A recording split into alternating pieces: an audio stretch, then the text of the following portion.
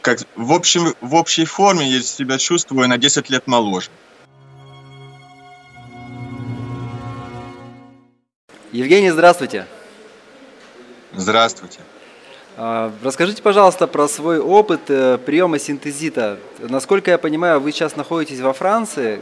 Расскажите, Да. как вы там оказались, почему вы разговариваете так хорошо по-русски, как вы узнали про синтезит, как вы его принимали, что вы почувствовали, какие у вас были наблюдения, ощущения?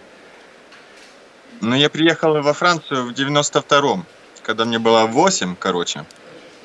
Вот так. Из Симферополя. Угу. Ну, я узнал про синтезит через YouTube. Ну, поискал, увидел сайт и заказал в феврале месяце. Я думаю, что я был один из первых, который заказал. А так я уже закончил, это второй курс уже.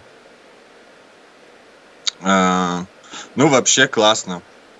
В плане, как сказать, в плане выносливости почувствовал, что намного лучше. Восстановление сна, сплю на 2 часа меньше. Угу. Сказать. Суставы намного лучше тоже стали работать, восстанавливаться в общем. Мышцы тоже гибкость приобрели.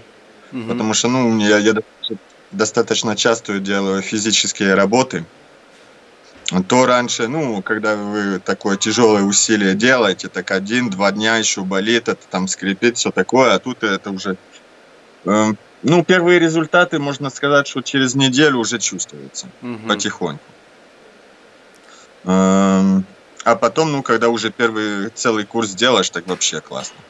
Хорошо. Я тут во Франции делаю... Евгений, извините, а скажите, пожалуйста, вы пьете по одной таблетке? По одной капсуле? Да. Ага, а ваш вес сколько? 75 примерно. Хорошо, извините, я вас перебил, вы хотели рассказать что-то про Францию. Да тут вам рекламу делаю, я здесь сейчас у бывшего мужа моей мамы, ему за 60, он часто уставший, все такое, у него образ жизни так себе. И он только что один курс закончил, так он мне говорит, я тут еще 2 месяца буду здесь. Ты когда уедешь, тогда мне закажи мне несколько банок, чтобы потом на зиму мне было и все такое. Так, потому что тут такая пропаганда против России идет, что когда что-то из России появляется, так люди только в негативном смысле, можно сказать. А тут что-то, как сказать, надо людям дать попробовать, как это работает, все такое, а все потом очень довольны. Я бабушке, маме послал тоже по баночке, чтобы они попробовали. И вот. А так, реально классный продукт, потому что я раньше пробовал там всякие растения, типа адаптогены, типа радиолу, все такое. Так это работает одно время, можно сказать, потом быстро как тело привыкает, и уже результат не тот. А тут больше время ты принимаешь, и лучший результат. Это тоже интересно в этом плане. Да. Хорошо, скажите, пожалуйста, Евгений, вот вы сказали восстановление лучше, да, восстановление мышц. У вас какая-то физическая работа или как вы это замеряли? Я занимаюсь спортом, когда могу. Делаю, подтягиваюсь, отжимания, все такое. Чтобы себя держать просто в тонусе. Угу.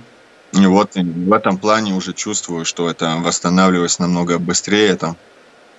Когда чуть-чуть загружаю, можно сказать, так уже за ночь, уже даже если день мышцы болят, так на следующий уже не будут.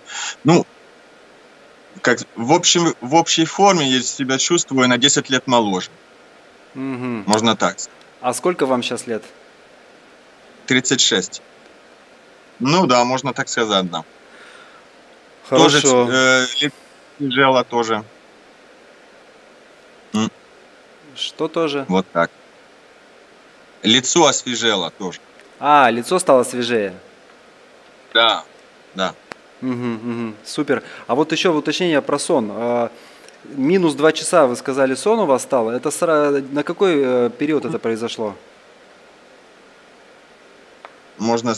в конце первого курса уже начал меньше спать.